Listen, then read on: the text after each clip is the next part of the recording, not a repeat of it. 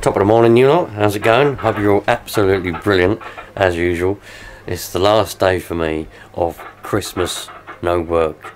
Yeah, it's New Year's 2024 now, and I'll go back to work tomorrow, the 3rd of January. So, just sort of chilling out. I've got a lot of things I want to get done today. Last things, you know what it's like? You push everything along, don't you? You think, oh, I've got so much time off. I'll do it later, And before you know it, you've got to go back to work, and you've not done half of what you want to do. So, but I'm just sort of playing around. I'm charging up a battery here. I've already charged up one for my dad's lawnmower. This is my spare car battery that I always keep in the garage. I always keep a spare car battery just in case one of the cars needs a battery. I keep it topped up. So I'm just giving that a bit of a charge. It's actually pretty much done. It's down to 0 amps now, but just giving that a bit of a charge.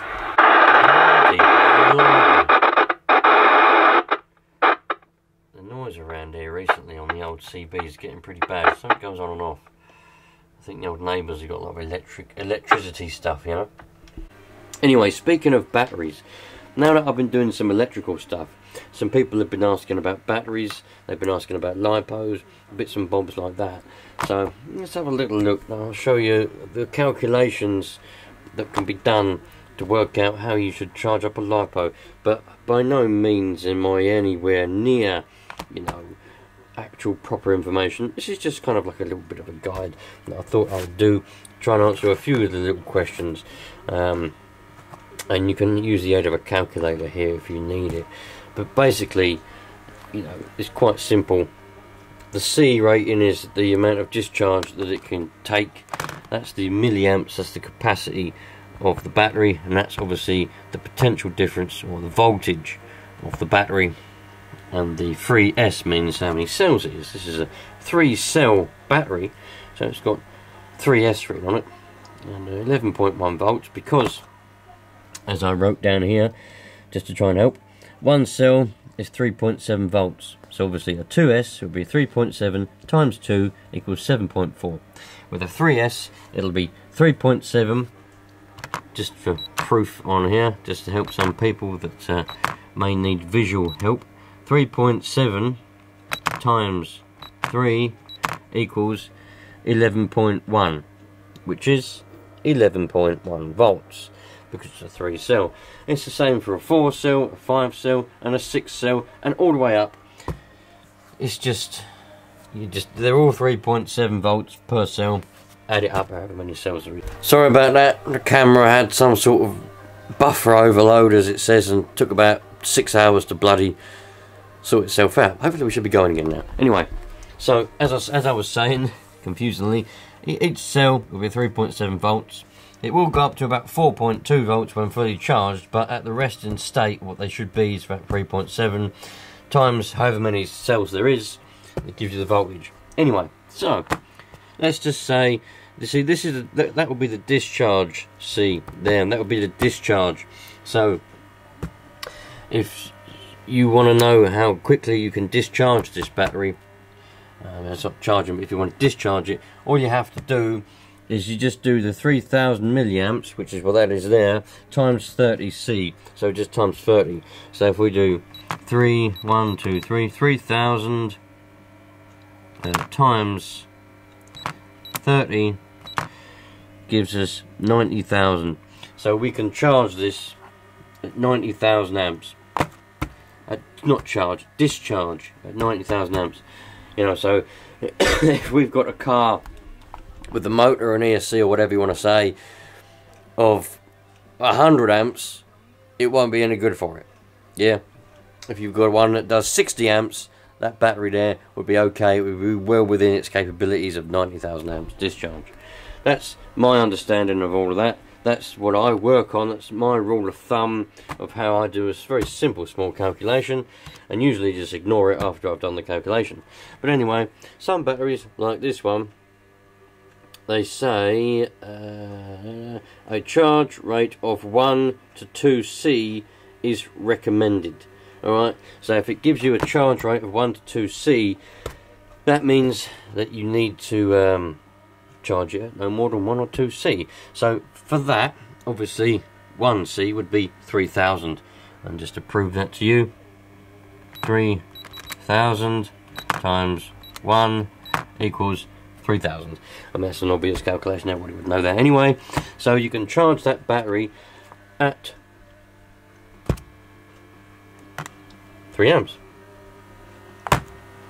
Or, if you wanted to charge it slightly quicker, because it says 1 to 2C, there we go, 1 to 2C is recommended, we can charge 3000 times 2, which obviously is 6000.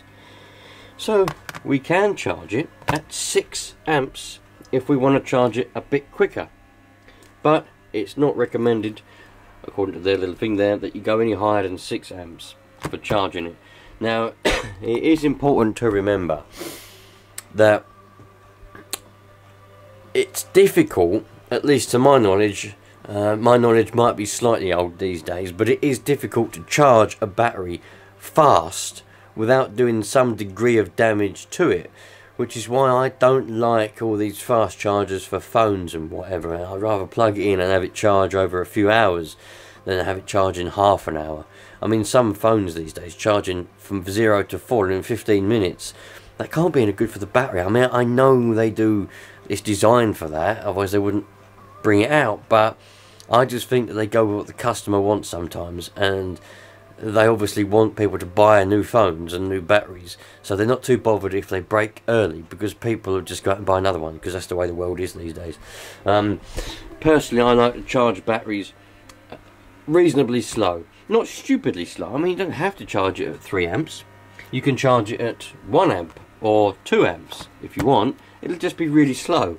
Well, a lot slower than it would be if you wanted to.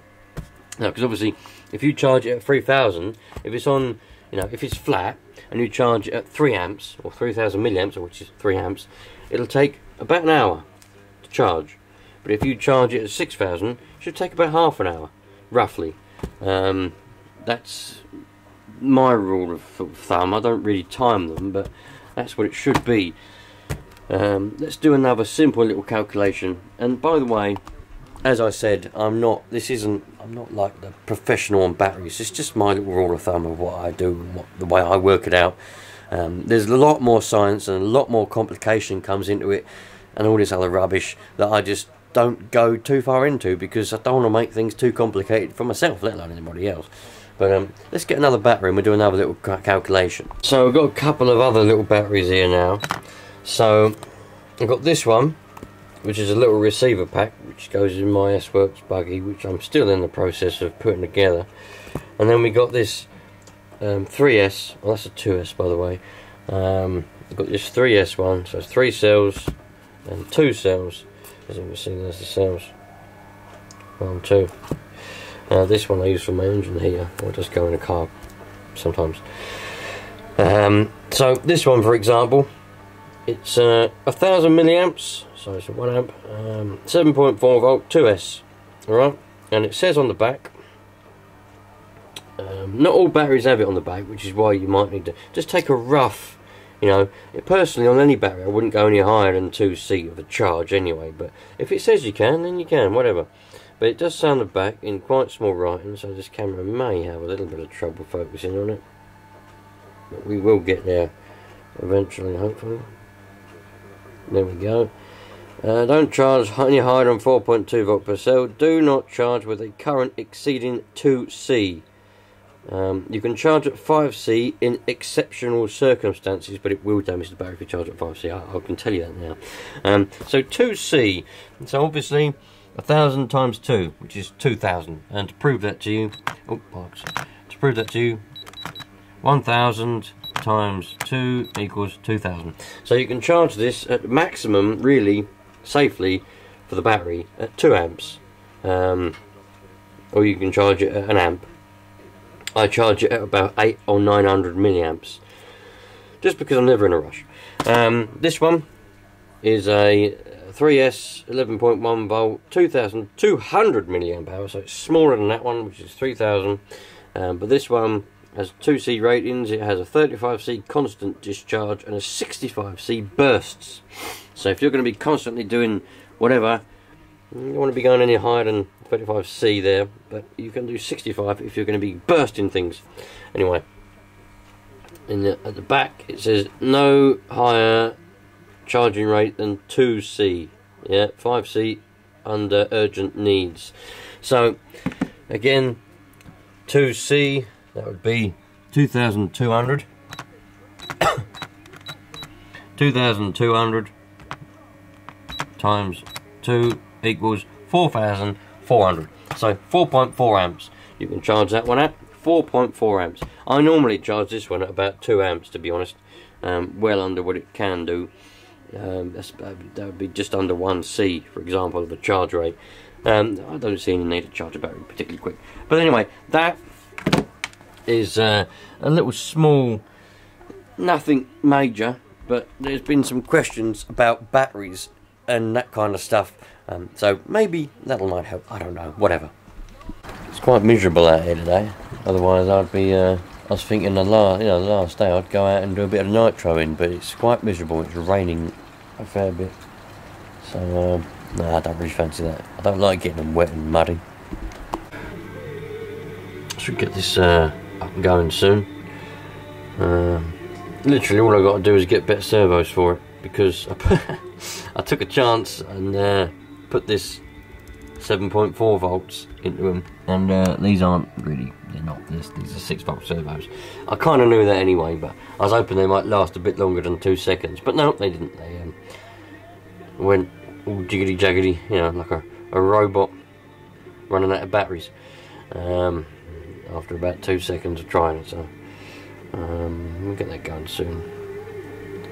There's some servos on the way. As soon as wheel spin models open up again after the New Year's break or whatever they did, I'll get some servos on the way.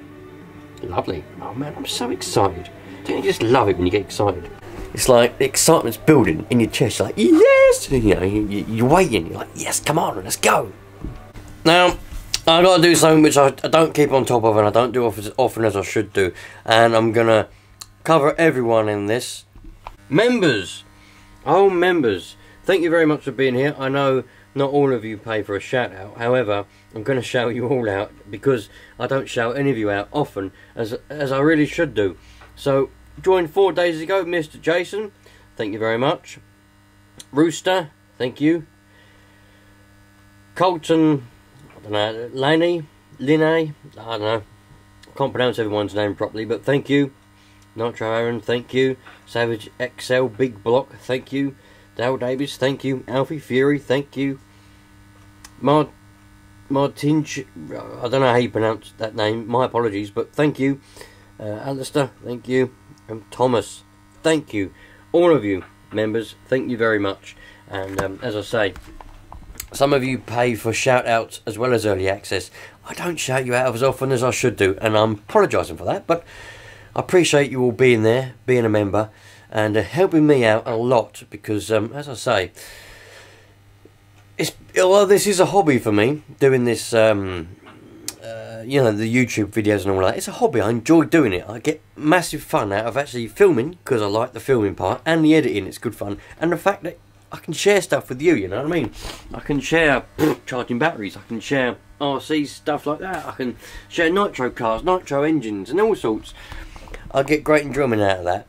I do want to try and make my own track, so buy a piece of land somewhere out the way where noise doesn't matter and make a track, yeah?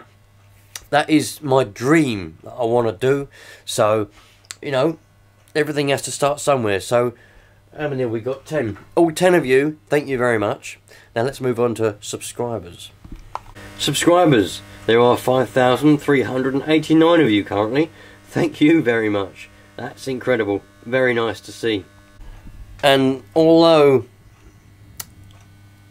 probably not all 5,389 of you lot, or them, whoever, do watch every video, I still appreciate every single one of you, especially the ones who come back regularly and watch all the videos and comment as well. You're all great people, and I'm glad you enjoy the content that I do, because, oh man, I enjoy making it. So if you lot enjoy watching it as much as I enjoy making it, that is brilliant. That is absolutely brilliant.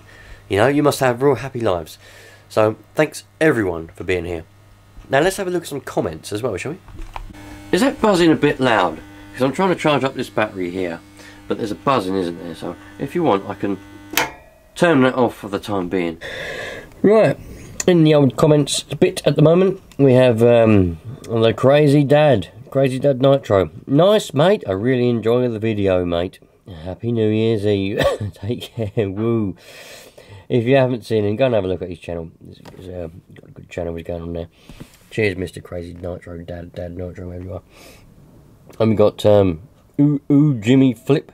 Charge the battery 0.5 amp. I've had some of those packs stored for 10 years and they still charge. Nice to see an old Mardave car. They are still going. Haven't seen any kits for you. Really?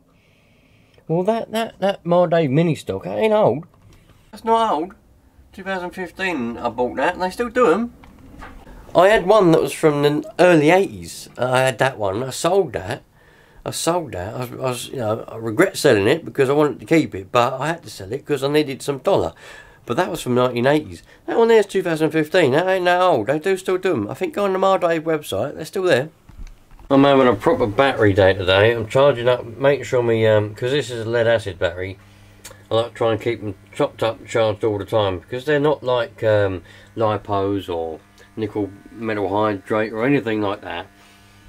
Lead acid ones, they tend to like to be kept charged, in my experience anyway. So keeping this one, giving it a good old charge. I've only ever had to charge it once, and that was when I got it.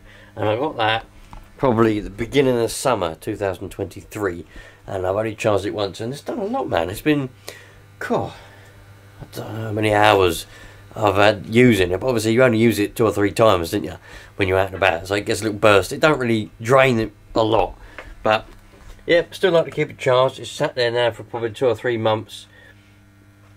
No, not quite that, probably about, yeah, 2 or 3 months actually, probably, yeah, because we're in January now. Probably 2 or 3 months, maybe 4 months it's sat there and not had any use because I've not been out doing anything, so it might have gone a little bit flat. Because when I took the B3 out of the MP9 and put it in this S35, oh, I didn't use it, have I? Because that one's got a pull start, and that one is the only one that needs a starter box at the moment. So yeah, can't wait to get me servos though, bloody hell. For a bit of fun, I might convert this Savage to the high voltage. A lot of people don't know, like people who do racing and all that, they've all said to me, don't put decent servos in a Savage, it'll be a waste. But I think it'll be, I don't think it'll be a waste at all. I think it'll be good. And yeah, if I can get hold of some high voltage servos, I'll convert it all over, and we'll have a, not only will it be quick from engine power, but it'll be quick steering. It'll just be the nuts of a Savage, and it'll be one to rival, that's for sure.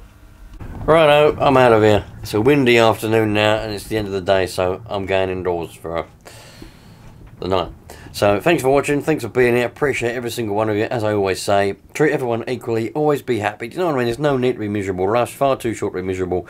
You know, don't be one of them ones walking around being miserable, moaning at everyone for everything. Just try to be a little bit more happy-go-lucky if you can, you know what I mean? So yeah, bye.